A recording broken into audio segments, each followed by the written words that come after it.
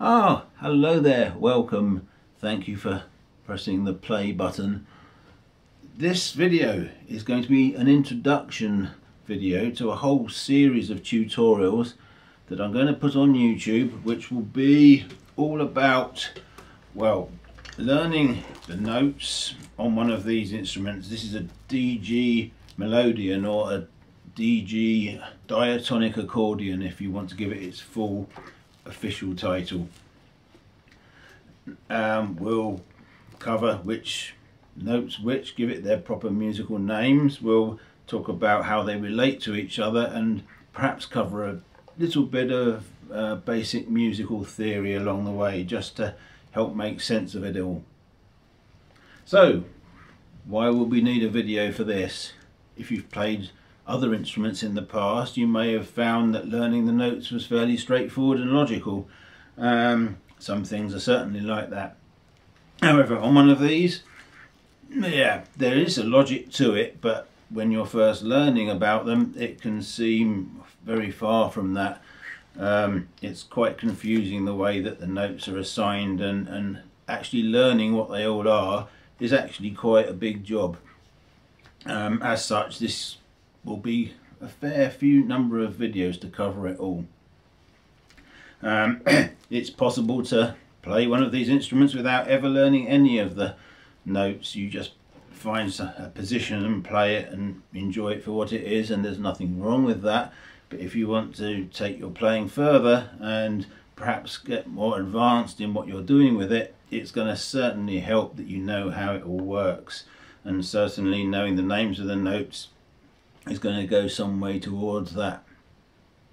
So, first of all, perhaps we need to speak a little bit more about what this really is.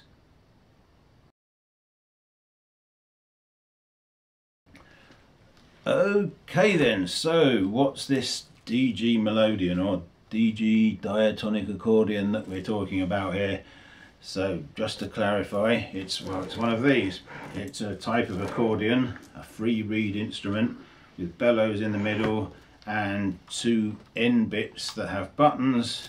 We've got some buttons this side as well, that when you press them and you squeeze, you get some notes, and so on. I think you already knew that. And so what do we need to know about this, and what do we need to know for the course? Well, this is a DG instrument, a fairly standard format for one as well. You can see on this side we've got two rows of buttons, and the outer row, these buttons will give you the notes that you need for a D major scale, and the buttons on the inner row, those are going to give you, for the most part, the notes that you need for a G major scale. If you don't understand D major and G major scales and what that means, don't worry about that for now. It's fine. What you do need to know is if your instrument that you have, and I presume you have one, is it got a D row and a G row like this on it? If it has, then you're good. The tutorial is going to be useful for you. If you've got extra rows, if you've got a middle one, or half a row, or a full one down there with all sorts of stuff in, or if you have one on the outside with maybe A major notes or something along those lines, you can still do the course, because as long as you've got the D and the G, you're good.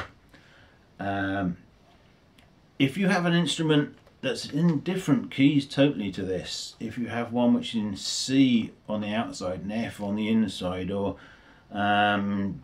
G on the outside and C on the inside, or there's various different ones you can get. In theory, you can still get something from this course, but what you'll need to do is transpose all the names of the notes that I'm talking about onto notes that are going to fit your instrument. If you're clever, you may be able to do that, okay, but I think for this course that's going to get confusing very quickly. So you're welcome to try, but I think it might make things difficult if you're doing that. Now, there are some instruments that look like this that are actually set up very differently. In particular, the instruments that are played or used for Irish music. They look the same, but they have keys that, well, you might have a B row and a C row, or a C sharp row and a D row in the middle, things like that. If you've got that sort of instrument, this course, these videos aren't going to help you really much at all. You'll need to go and find out elsewhere how to work those. There's also instruments that have got 3 rows, and one of them's a B and one of them is a C, and then the other one's a C sharp row, and they have loads of little buttons on this side. And yeah, this video isn't going to help you on those either, really. You need to look elsewhere. So if you've got some form of DG instrument, yeah, you're good. Otherwise, watch it if you like, but I think you might struggle to get too much out of this.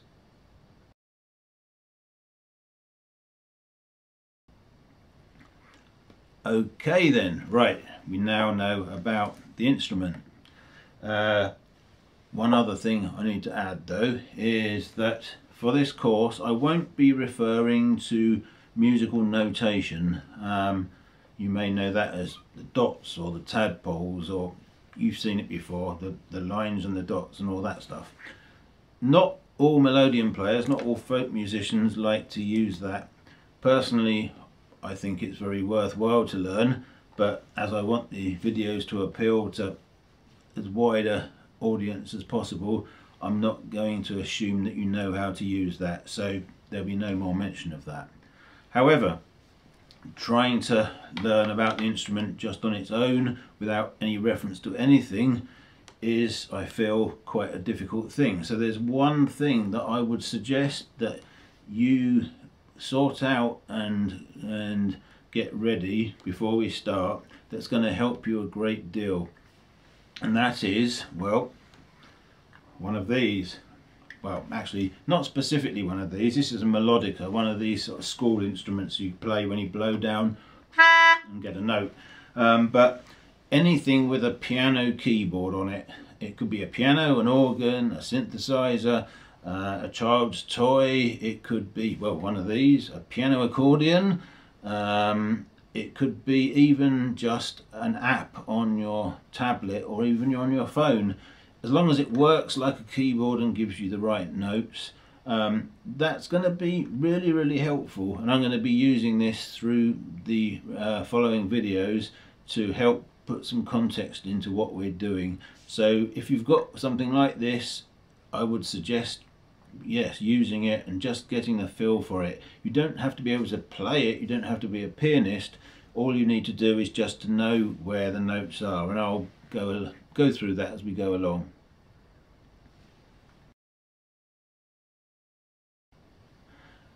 Okay then, so we've got our instrument, our DG diatonic accordion, our Melodeon.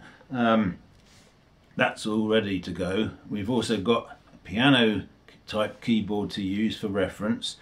But there's one last thing I want to mention before we get into the course proper, and that is, well, how you're going to use these videos. You could, if you wanted to, just watch them all end to end, straight through. It'd be quite a long watch, I think, and it might get a bit confusing and overwhelming if you do that, but you're welcome to if you like. What I'd suggest instead though is perhaps taking it very, very slowly. Start out with the first one and just stick with it until you've really got the notes of the and the buttons ingrained in your head, so that you don't have to figure them out, you don't have to think about it, you just know that this button, that's a G or whatever. That's where you want to get to, really. You don't want to be having to figure out what things are, you should just want to be able to know it straight away, and that takes time, so don't rush it. Don't be surprised if it takes a day or two to get familiar with the first video, or a week, or however long it takes. It doesn't matter, it's your own learning curve. As long as you're learning and developing, it doesn't matter how long it takes, so don't rush it. So yeah, that's the idea. Take it slowly, go through a bit of a time, and it will start to make sense. And also when you learn something, then go back to your playing if you're already able to play, and think about how what you've learnt applies to the tunes you already know. So if you now know that a button is a G or an A, then yeah, think about it when you're playing, and that's going to help cement it in your mind of what's going on. So with that said, I think it's probably time to jump to the next video and actually get started for real. Thanks for watching.